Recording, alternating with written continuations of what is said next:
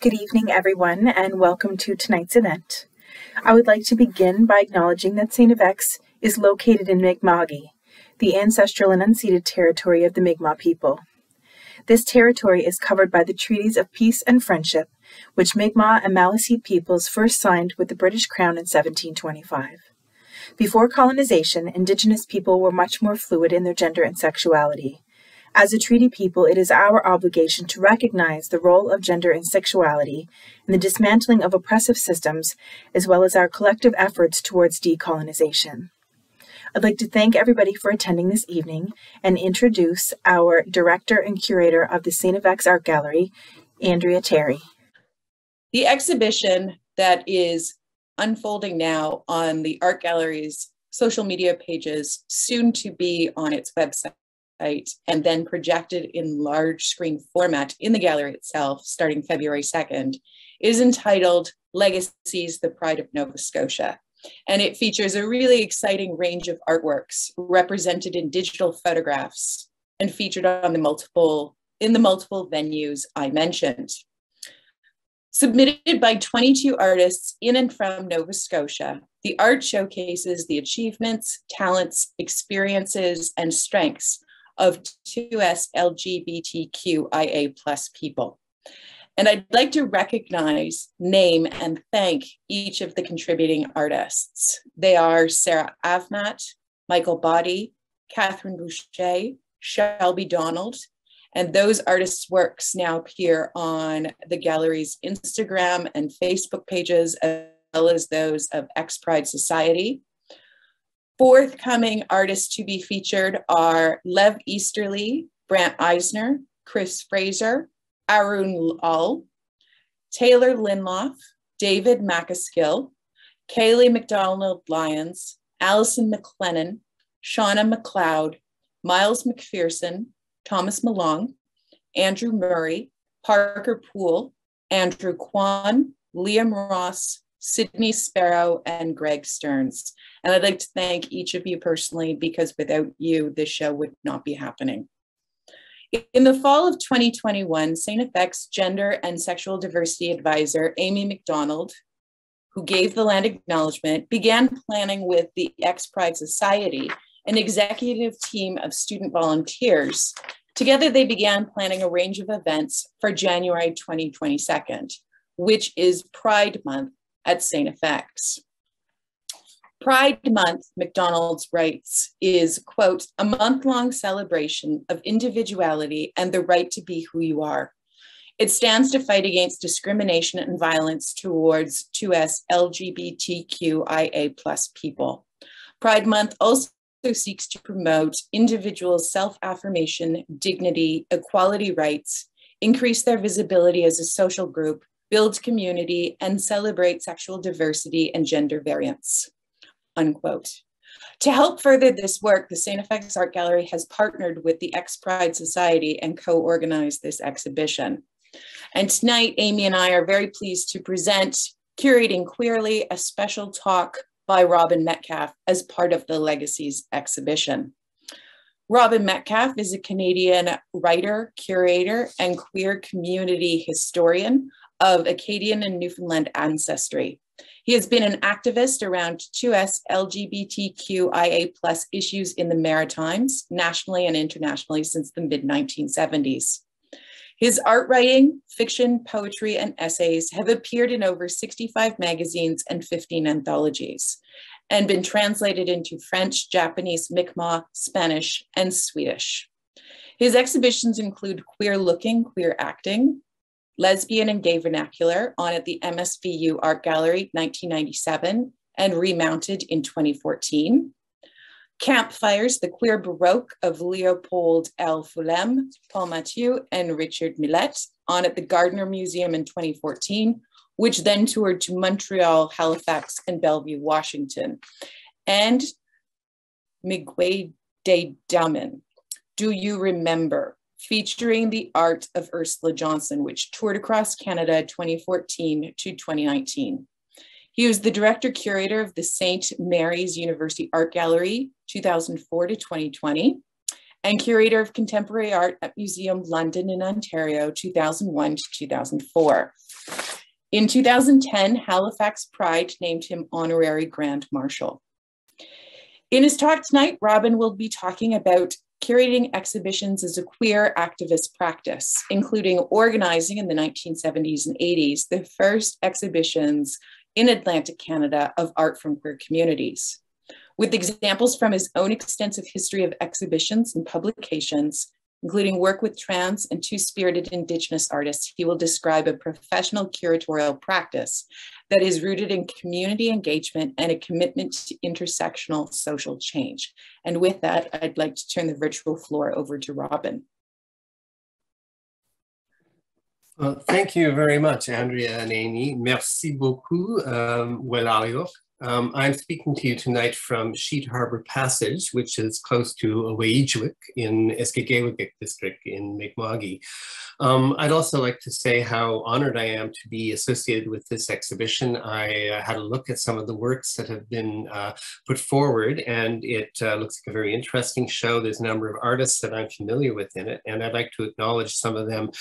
Specifically, I know Sarah Abmat, I've known for many years, Brant Eisner, Chris Fraser, of course, and Arjun Lal, who I believe is in our audience tonight, who actually designed the banner that is here behind me, which there's a version of that as well in the Halifax Airport. At least last time I was in Halifax Airport, which is a while ago. And I'd also like to give a shout out to Carl Stewart, who is watching today from Ottawa, I believe. Now I'm going to share my screen and see if this works okay. There we go. As has been noted already, I am of mixed Acadian and Newfoundland ancestry, and this is a picture of me with what my friend Josie Mills calls one of my diminutive Acadian ancestors here at Grand Pré. I think for me it's important to be to acknowledge my ancestry here in Atlantic Canada, my settler ancestry on my father's side from Newfoundland, my mother's side, which is Acadian, and of course the Acadians have a very important long-standing relationship with the Mi'kmaq people, to whom we owe many, to some extent, our very existence, because Mi'kmaq support allowed us to survive le Grand Dérangement of 1755. And again, I say Walaliok in this case to the Mi'kmaq people. I've had a bit of a crazy day, so and I'd like to thank Andrea for helping me with a little bit of a venting earlier today. So I'll try to keep this as focused as possible. This is also just an image of me with my mother and my aunt down in Baie Sainte Marie in Clare, which is the kind of now the Acadian homeland, largest Acadian community in Nova Scotia. And you see one of the names there is Como, my mother's Como, and also Leblanc. I'm as much Leblanc as Como. So I am, we might say, an accidental curator, which also means I am an activist curator. I didn't actually set out to become a visual arts curator, but it grew out of my activist practice. In 1974, I went to NASCAD and I completed 1 year there. I had just come out and thought that, oh, an art college would be a good place to go to be gay. And was I ever wrong? The art college in Halifax at that time was probably one of the least queer art colleges in the country for specific historical reasons. And it's odd because Halifax as a city is a very queer city. It's always had a really large queer community. But there was not a lot of overlap between, in most of the years that I have been active in Halifax, between the queer community and the art community that was centered around NASCAD. So I completed 1 year at NASCAD and did not go back after that first year. Instead, I did two things. I started working on the railroad as the sleeping car porter, and I got very involved in queer politics. I worked on the railroad as a sleeping car porter for 10 years, from 1975 to 1985, going back and forth between Halifax and Montreal. And I have to say that after leaving NASCAD and going to the railroad was vastly queerer than NASCAD. It was a very queer workplace, and a very diverse workplace. I was very fortunate that I worked there in the last period of time in which there was a really substantial onboard culture of African Nova Scotian men. Traditionally, railway porters had all been Black in North America up until in Canada until 1963, when the railroads were desegregated as workplaces. And so as a consequence, when I started working there, which was 12 years after desegregation in 1975, and 6 months after women started being hired as railway porters, all of the senior porters and the sleeping car conductors to whom we reported were Black, and they were mostly from old Nova Scotian, African Nova Scotian families. So I was able to sit at lunch and supper and listen to stories about the many struggles and the survival tactics and strategies of African Nova Scotians from a community of men who had represented a very proud tradition within that community. So I plunged into, the other thing I did is I plunged into queer politics. This is an image from the first LGBTQIA+ demonstration in Atlantic Canada in 1977 in February in front of the CBC radio building. And that woman with the placard is Marianne Mancini, who we very sadly lost within the last couple of years, but incredibly vital person who made an important contribution through the Gay Alliance for Equality in Halifax. And one of the really notable things about the Gay Alliance for Equality is that it controlled the main social space for the city of Halifax. This is the, and from back for much of Atlantic Canada. This building on Barrington Street, which is still standing, and there's an important group which is working to save the building and turn it back into a queer and cultural center. We had the top, the Gay Alliance for Equality had the top floor of the building for many years, and we ran a club there called The Turret. The name of the club is for an obvious reason if you see the turret there in the building. And I think, yeah, there's my next slogan, which is a logo designed by Rand Gaynor, who is a graphic designer and who's also taken some historically important photographs. And the turret was very important because it was, we were coming out of a period then when social spaces in North America, queer social spaces, were often controlled by organized crime and almost always by heterosexuals. And in our case, we had an activist, political, community-based organization with a very diverse membership that controlled the main social space, not only for the city, but it was really a gathering spot for people from all over Atlantic Canada. Another thing I did in this time is I started writing for The Body Politic, which was the leading gay and lesbian journal at the time in Canada. And my terminology will go back and forth a bit because, of course, at that time, we did not use terms like 2S LGBTQIA+, or even yet LGBT yet at that point. It was a gay liberation journal, and we were learning to say lesbian and gay instead of just to say gay. So every decade there's another or so there's a fresh wave of reimagining and re-understanding of what identities we're organizing under. But if I use terms like gay and lesbian or gay liberation, it reflects the period to which I'm referring. The Body Politic was not only the most important journal in Canada, but it was actually in some ways the most important journal in the world for gay liberation. If you were a progressive queer activist in Buenos Aires, in Amsterdam, in Thailand, if you read an international paper, probably the first one you would read would be The Body Politic. So it was where a lot of political conversations took place. And a lot of the struggle too was there were a lot of, there were very different terminology at the time, but many of the same issues. We didn't have the term intersectional, but I'd say that what we now call intersectional understandings were being placed on our agenda, often by challenges from people of underrepresented communities. So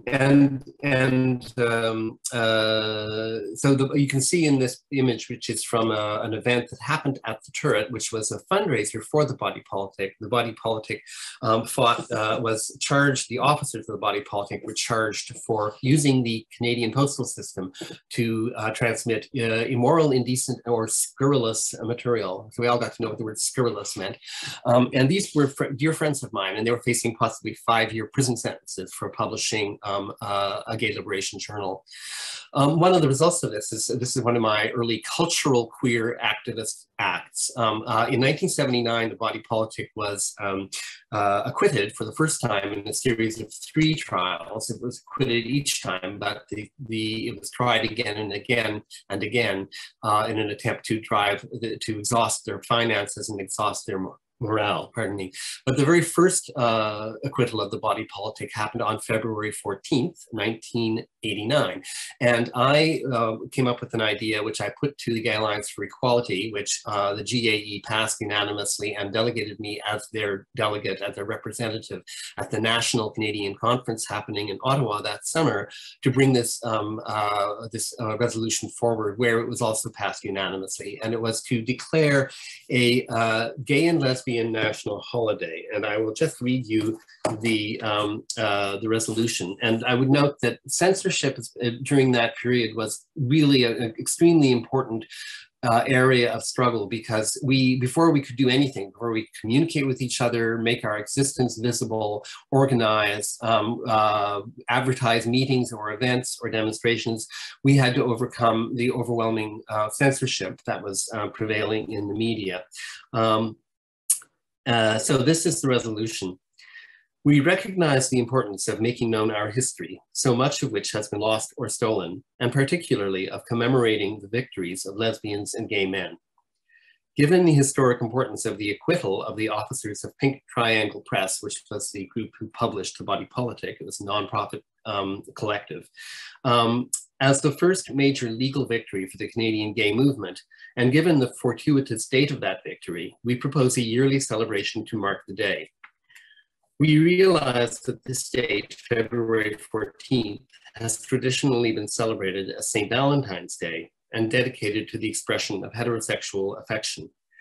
We take this opportunity to challenge what Christopher Isherwood has called the heterosexual dictatorship by affirming for ourselves and the world the existence, the strength, and the beauty of gay love. A central symbol of St. Valentine's Day has been the figure of Cupid, derived from the ancient Greek eros. We intend to make this day a celebration of the liberation of eros, both as a reality in our personal lives since coming out and as a common political goal to be achieved. We therefore proclaim February 14th as an annual Canadian gay holiday to be known as Pink Triangle Day. And this poster is one from, I just want to check, this one is from 1996 and was designed by Chris O'Coin, who I believe is in the audience tonight and remains active in Halifax. And he has incorporated the pink and the black triangle. And I won't go into a long history on this at the moment, but the pink triangle, if you're not familiar with it, was used in the Nazi concentration camps to mark homosexual male prisoners. The black triangle was used for people who were grouped as called antisocial or asocial, and it included women who may have been identified as lesbian and other people who may have been gender non-conforming. This is the first pink triangle button, which is from an event at the Turret, a social event. And this was designed by Robert Gertel, another designer who designed the newsletter for the GAE often. And this is the interior of the Turret. And these people are all standing here on the occasion of the 1978 Halifax Conference, which was the national conference held in Halifax over a 6-day period.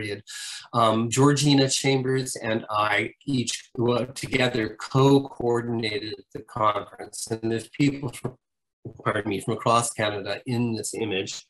And you can see the interior of the turret, which was really kind of a charmed space.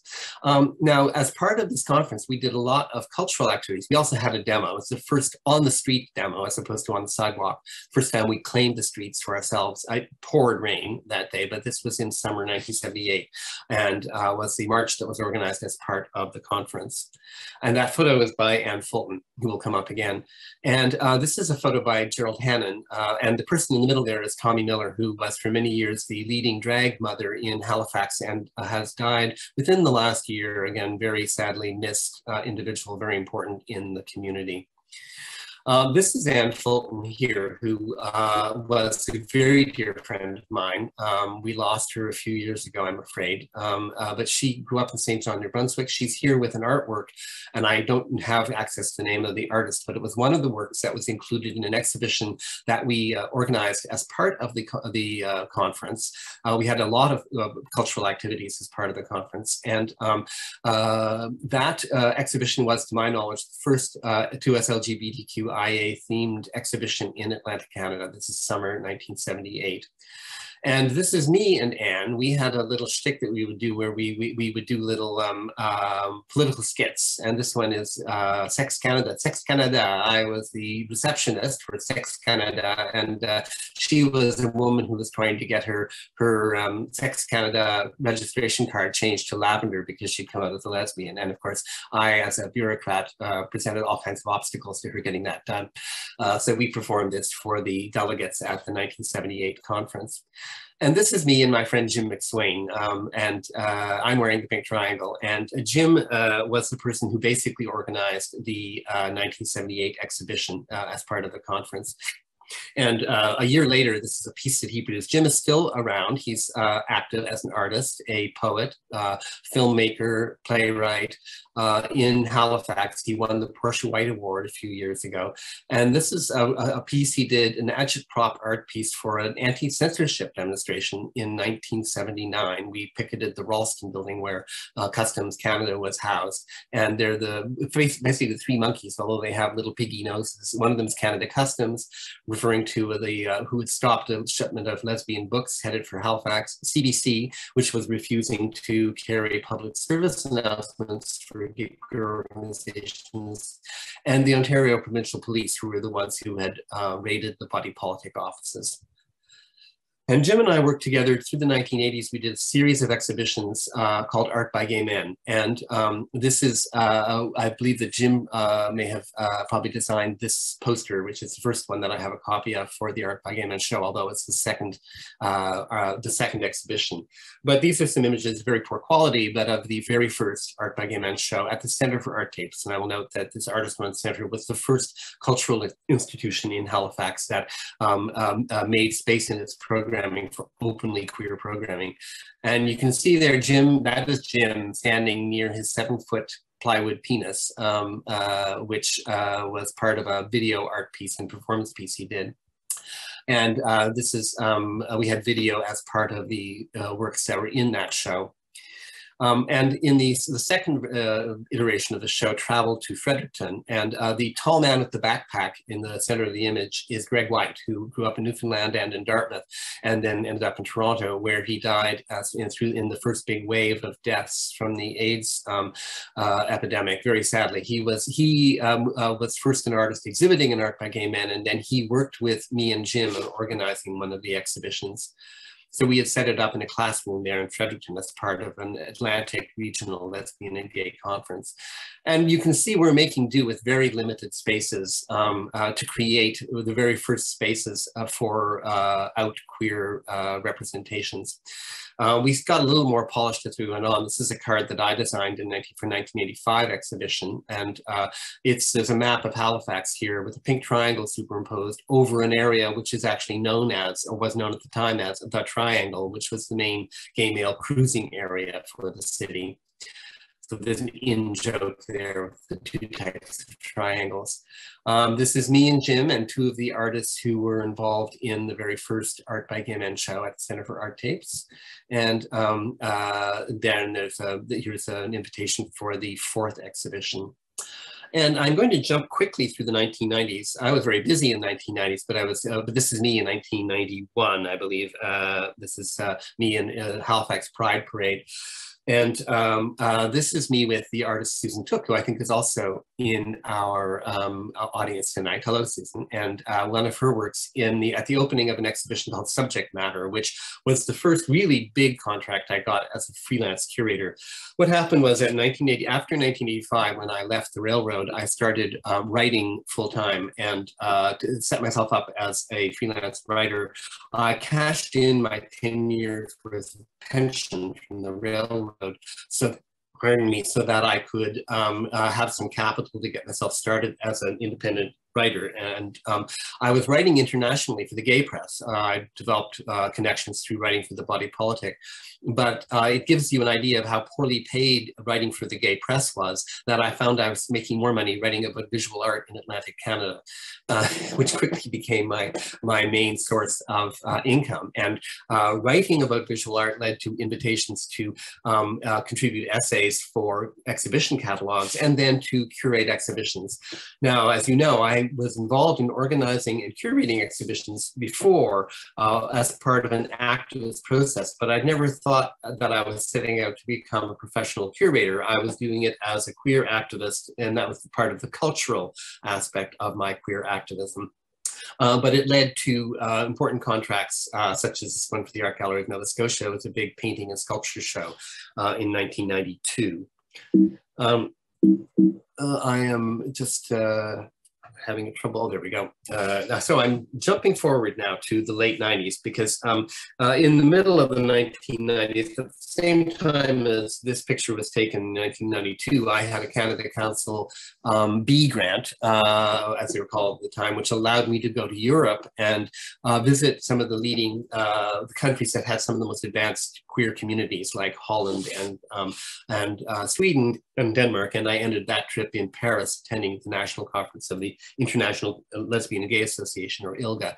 And so I was doing research into queer questions in visual culture at the time. I was actually doing research into the politics of the gay male body. And I always think it was a pretty good gig that I was able to get $17,000 to do research into the politics of the gay male body. But I'd say that research really, things started to come together in the late 90s in terms of doing professional exhibitions in public galleries that brought in my concerns about queer visual culture and queer questions in visual culture.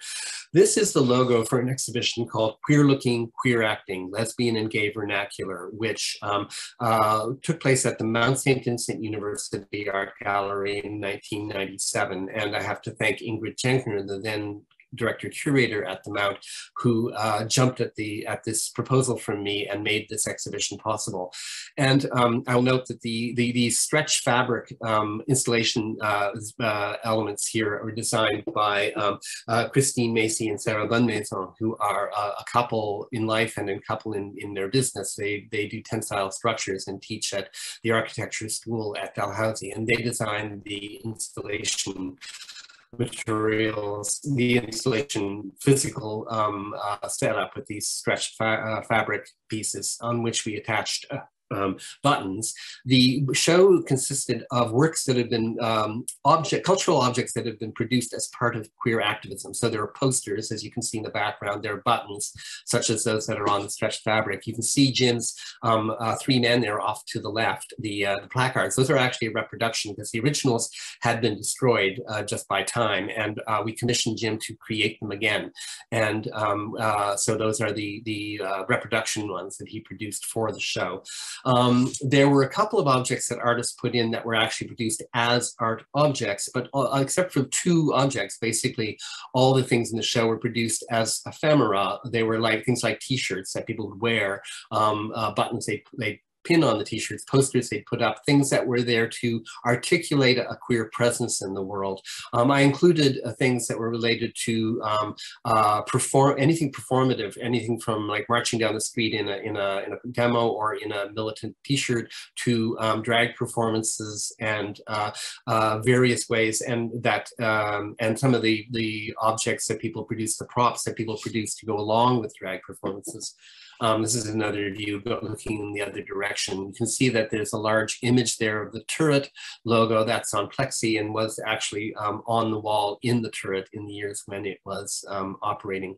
And in the lower left-hand corner here, it's, I don't know if you can see my cursor, but there's, that's a scepter. There was and above it is a tiara, which were produced by Chuck Gillis. That was his name, his boy name. His drag name was Lulu LaRude, and Lulu was the leading drag performer at the time. She was really talented, very, very funny, with a very cutting humor live performer. And Lulu LaRude produced these for the show, and the piece, the two parts together, are called The Crown Jewels of Corporate Greed.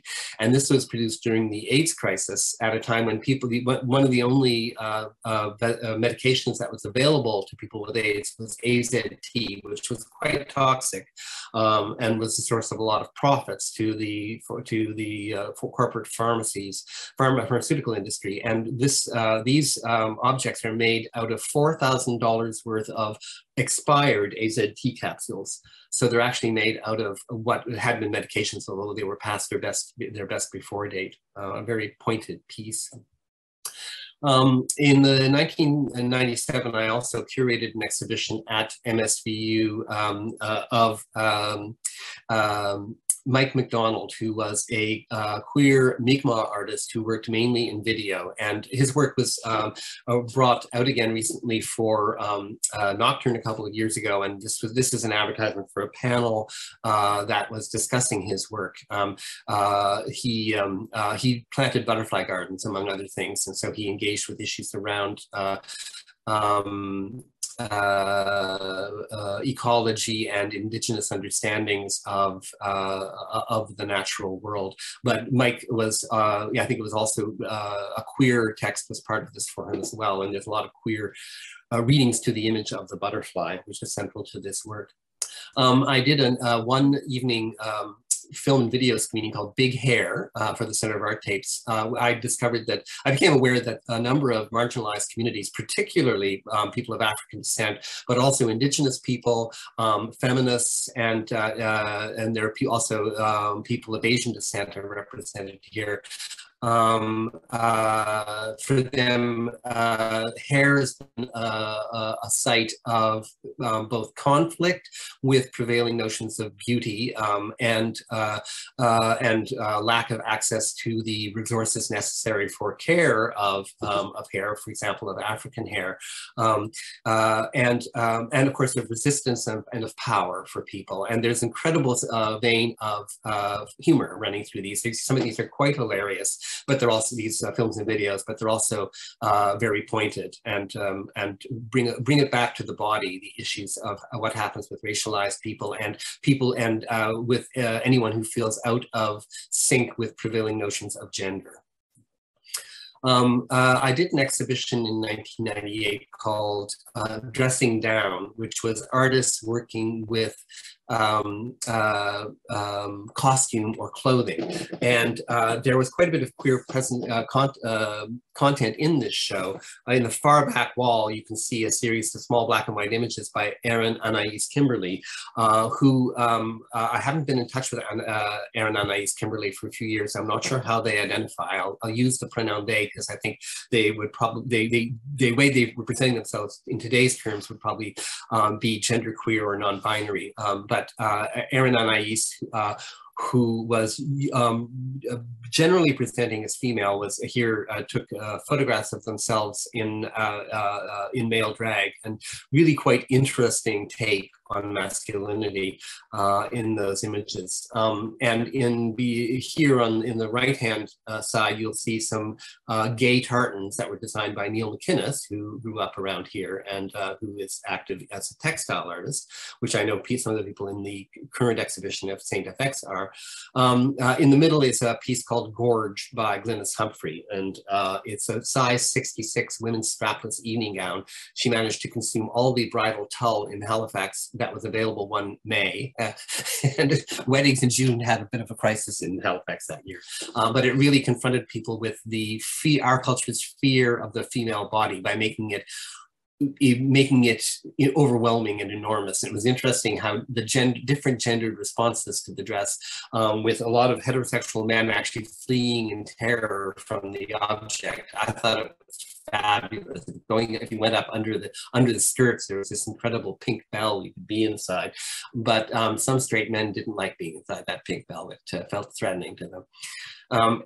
This is a piece by Ruth Schuing, and it's for Rosie the Riveter, and she did, again, this is an oversized, but she took, I think, a simplicity pattern, sized it up and did it in flashing, so it's in metal. And it's a reference to Rosie the Riveter, the women who worked in industrial occupations during World War II, and then after World War II were pushed culturally back to the home and away from paid labor, especially industrial paid labor. And in the side gallery of this show, this is at the Oakville Art Galleries in Ontario. This is Teresa Marshall's work. She's a Mi'kmaq artist from Unama'ki or Cape Breton. And the piece in the center is called Bearing Straitjacket. And she's made these jackets, which are, they're like business jackets, but they have the kinds of arms that straitjackets have. And you can see the farther one is decorated in traditional Mi'kmaq applique. And the interior of the lining of each of the jackets is done in a fabric that's printed with the treaties, the text of the treaties of peace and friendship. And those are also used on the serpents that are these snakes that are made out of neckties that are on the hanging on the wall. So Teresa was one of the first Indigenous artists I worked with who was finding ways to represent colonialism and anti-Indigenous racism and to make visible the history associated with that. I mentioned Ruth Schuing, who was the woman who did Rosie the Riveter. Ruth Schuing is one of the editors of an anthology called Material Matters in the late 90s, and I wrote an essay for that on the work of Robert Windrum. My essay was called Queer Stigmata, and this anthology is going to be republished this year. With that essay again. And this is, Robert Windrum was working with embroidery, as I know, as I believe Brant Eisner is as well in the current exhibition. And Robert Windrum was employing embroidery to render motifs that were taken from tattooing. So there was a really interesting dialogue between the two different gendered traditions of making marks. One, embroidery, which is strongly embroidered and now strongly gendered as feminine, and tattooing, which is has been strongly gendered as masculine. And this one's called Sorry Mom, kind of in very personal sense addresses immediately the conflict of a gay man who's into tattoos and embroidery. And this is a piece of his called Homo, which the word homo is on the tail of a shirt. And some of you may know the term shirt lifter, which is a British slang for gay men. And it's interesting that, of course, the word homo could be worn in or out. If you tucked your shirt in, people wouldn't see that word, but they would see it if you left it out. Then I'm jumping ahead now. In 2001, I moved to London, Ontario, and worked for 3 years as the curator of contemporary art at Museum London. And while I was there, I worked with the curator, independent curator, Anna-Marie Larson, who was from Kitchener-Waterloo, on a show that she conceived of called Boys with Needles, which was 4 gay male artists working with textiles. This is work by Patrick Traer, which bring together some of the motifs of punching bags and of embroidery, but also very clearly with reference to male genitalia. And again, queering a series of references that are highly sexual and embodied, and that introduce elements that are contrary to the standard understanding of masculinity. Anna-Marie had, her show had already been accepted by Museum London before I started working there, and she was dismayed because she thought, oh, well, that's a Robin show. That's a show that Robin would do. Here I'm doing it instead. But I was actually delighted to work with Anna-Marie, and I did contribute an essay to her catalog. Here's 2 more images from the show. At the far end, you'll see work which is Jacquard tapestry that's done by Neil McInnes, whom I mentioned earlier, who had done the queer tartans. And Neil was working with Jacquard looms in Montreal, and he was working with the image of Andrew Cunanan, who was the man who shot Gianni Versace. And you can see there's the sort of mix of images that are going on in the panels at the end of the room. While at Museum London, I also rehung the permanent collection, and I did it under the themes of body and nation. The hang had been a very conventional one where all the works in the collection were hung basically in chronological order. There was a room for all the, group of 7, and there was a room for all the artists from London who were active in the 60s and 70s, and who had been active around issues of Canadian identity. I queered this in several ways. I jumbled the order, so things are from all different periods and forms of art, so they would open up different dialogues. And with Nation, I particularly wanted to connect with work by Indigenous artists and put those up against works like or more conventional London work produced by Londoners of settler ancestry around ideas of national identity. And we had just acquired some really excellent work by contemporary Indigenous artists. You notice that some of the walls are copper colored as well, which was playing off of some of the work of Carl Bean that we had in the collection. But I was really proud of what I call the interior gallery, or the Tidi Imam gallery, because it was all full of naked bodies. And in the middle of the image, in the back wall, it's a piece by blank on his name now, London artist from the 1890s, who did a lot of sentimental images of children, which we now find difficult to deal with because they're also, we see them now highly sexualized in a way that they were not seen at the time that he did them. But that image is called the Modest Model. And you can see I've got other work here. One of the other pieces in the room is this one by Richard Lukash, which is one of his very best pieces called "The Young Spartans Challenge the Boys to Fight." And so it basically, I was trying to reintroduce a discomforting, an uncomfortable way of looking at the artist whose name I'm blanking on now, and putting in the same room with works like this one by Richard Lukash. I also got to bring out work by, there was a couple of artists named Loring and Wilde, who were a lesbian couple who were kind of, their home was the social center for the visual arts community, artist community in Toronto in the 1930s and 40s. And this is a bas-relief that one of them did, and a rare image of a semi-nude woman done by a woman in the early part of the 20th century. I've worked a lot with Michael Lexier, who is an out queer artist, although he doesn't foreground queer issues in his work a lot. But this was a show that I did for St. Mary's University Art Gallery before I was working there. I did this on contract, and the show is called Together by Circumstance, and this piece is called Portrait of David, and he put an ad in a newspaper in Winnipeg for men named David, and he has an image of a male named David of every age between 1 and I think 7. I mean, this installation it's 65, but I think it goes to 75. You can see here, actually it's 60, I think. So you can see age 1 and age 60 on the same corner here. So I would say there's a queer reading of Micah's work just in the way in which he makes us look at how men understand themselves, how men present themselves, what we understand a man to be from this series of men who all have the same name. In 2008, now working at the St. Mary's University Art Gallery, I did an exhibition called Récupération, which was ceramics produced by Leopold F. Foulem, who is a queer ceramist who grew up in Caracat, New Brunswick. He's Acadian ancestry, but lives in Montreal, and taught ceramics for many years at Cégeps in Montreal, and trained other ceramists who have there's a small group who are close socially and intellectually of queer Francophone ceramists who work in the vein that was kind of opened up by Leopold. And his work is extremely dense, and it would take a long time to tell you what's going on in all these pieces, but he's representing elements of many different periods of ceramic production, and it's often queer elements, explicitly queer elements in this work. Here, for example, in the Heroes series, he's got images of Santa Claus based on a plastic piggy bank, and of Colonel Sanders, also piggy bank, and of Blue Boy, and he is bringing them together in ways that suggest they might be gay couples.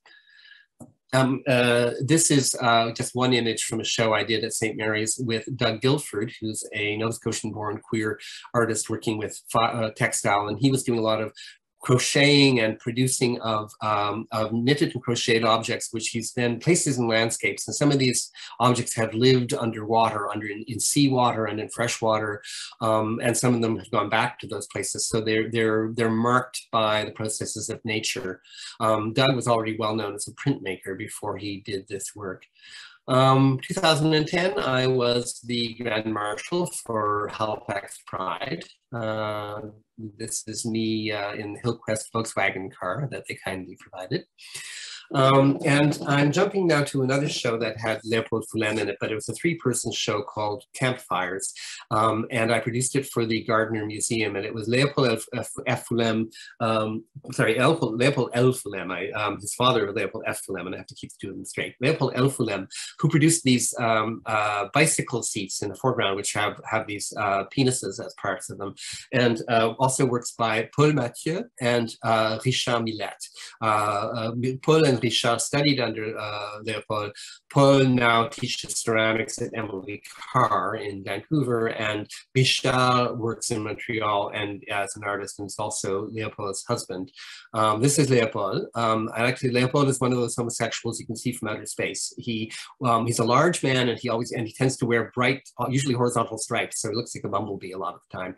I see it as a conscious choice of his to be very evident, very in your face as a queer Acadian from a fishing village in the Acadian Peninsula.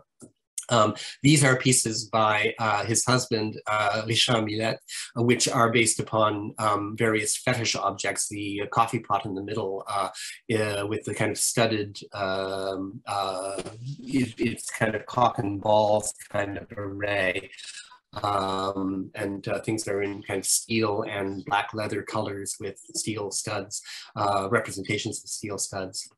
And this is an event early in the show, for the opening of the show. The people in this room are from the board of the then board of the Canadian Lesbian and Gay Archives, and I and the three artists were all in town, and we were there for the official opening, and we're supposed to fly back on, I think, Thursday morning. But we discovered on Wednesday that Thursday evening, the Canadian Lesbian and Gay Archive board was going to have a supper fundraiser at the museum, which the museum hadn't thought to tell us. And some of in this room are the three men who were charged as part of the body politic and in the censorship case where they all faced possible 5-year terms in prison back in the 1970s.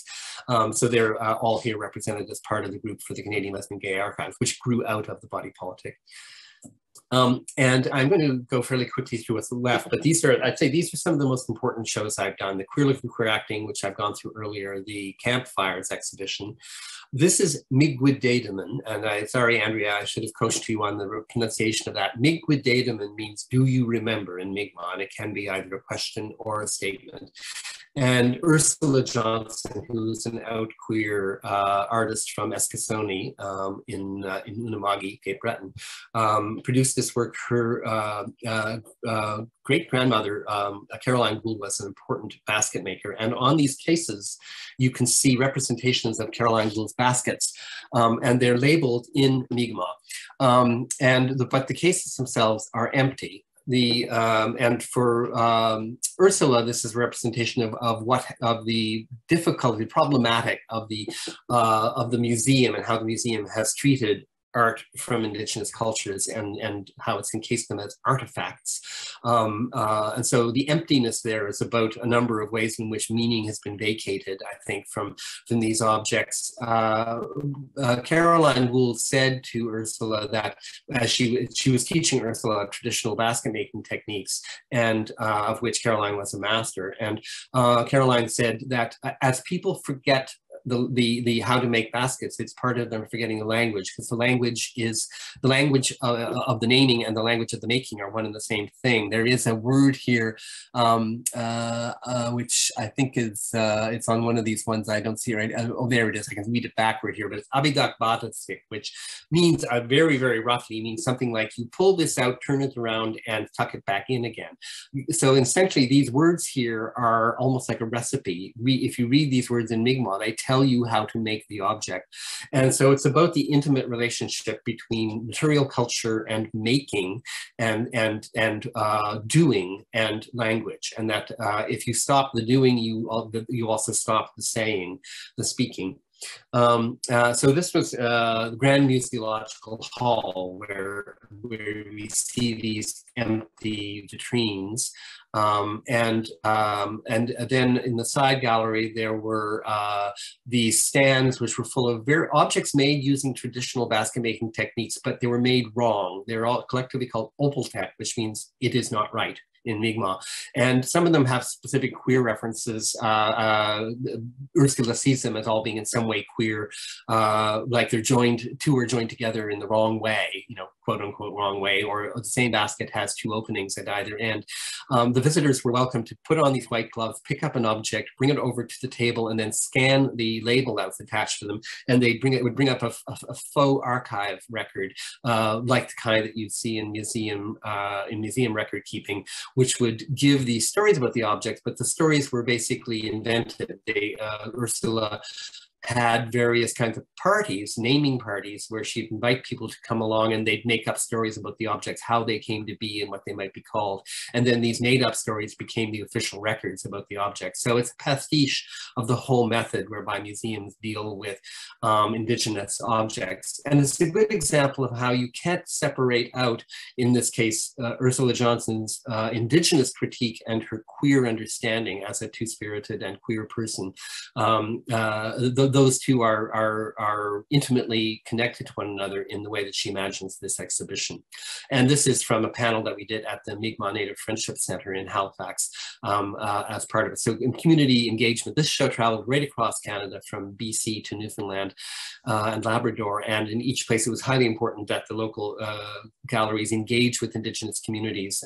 And in some cases, like in Lethbridge, we know that the exhibition laid the foundation for an ongoing relationship between the gallery and the local Indigenous community. And the Queer Looking Queer Acting was represented in 2014.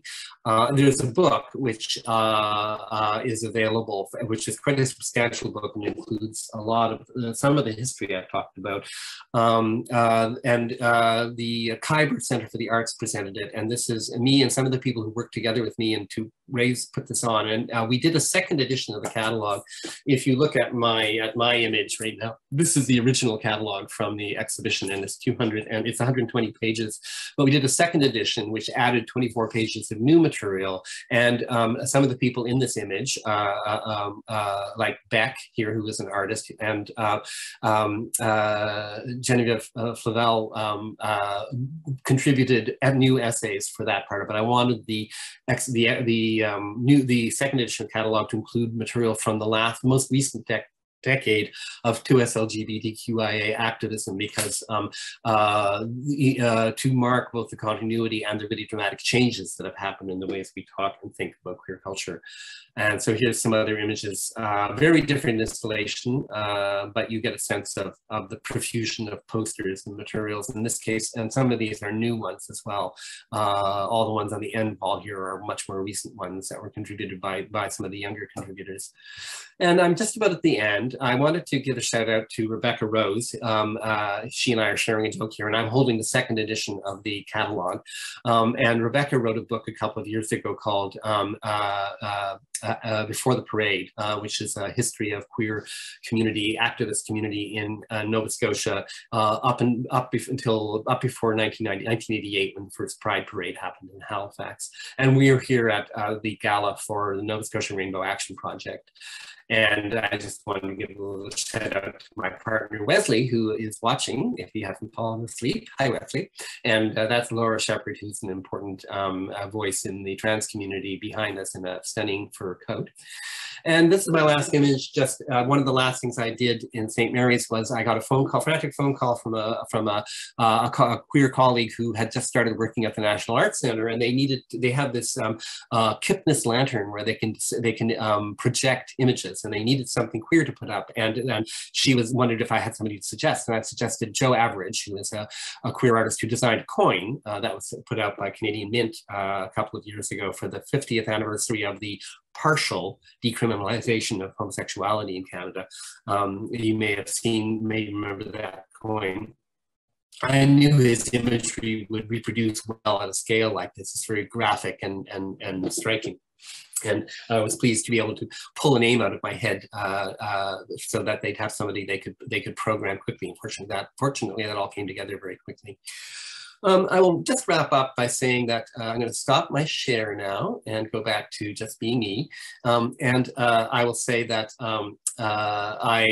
at the end of 2020, I retired from St. Mary's University, and I hadn't planned to retire that early, but I'm 67, but I planned to stay until I was 70. But after COVID, things became kind of impossible at that workplace, and so I took it as an occasion to retire, which is to stay to bail out. And I'm now living full time in the house that my mother built in Sheet Harbor Passage in Wagewick. And one of the things I'm doing here, I'm still active as a curator. Lou Shepard, who is a trans artist who has been shortlisted in the past for the Sylvie Art Award, the leading national art award in Canada, is opening an exhibition on the 11th of February at St. Mary's University Art Gallery called Phase Variations. And Lou does a performance and sound-based installations drawn from data sets. For example, he's done scores that are drawn from melting glaciers. Well, the data set for this exhibition for Phase Variations is the contents of my archives, because over the last 46 years, I've been collecting like crazy everything that I could lay my hands on that came out of the queer community. And I have a substantial archives down here. So Lou is one of a number of researchers who've been using it. And so it's an example of the kind of engagement with contemporary queer and trans artists that I'm doing now. And I'm developing my location here under the working title of Passage Memory Project. I want to understand my archives here in a non-traditional way, understanding that all the problems of archives as colonial institutions, and finding ways to create a space for open-ended space for queer discourse, where books and art and music and friendship and food and historical documents and the garden and the land all interact with one another to create a space for understanding, sharing understandings of our history and our present and our possible futures. So I think with that, I will turn things over for if there's any questions. Thank you.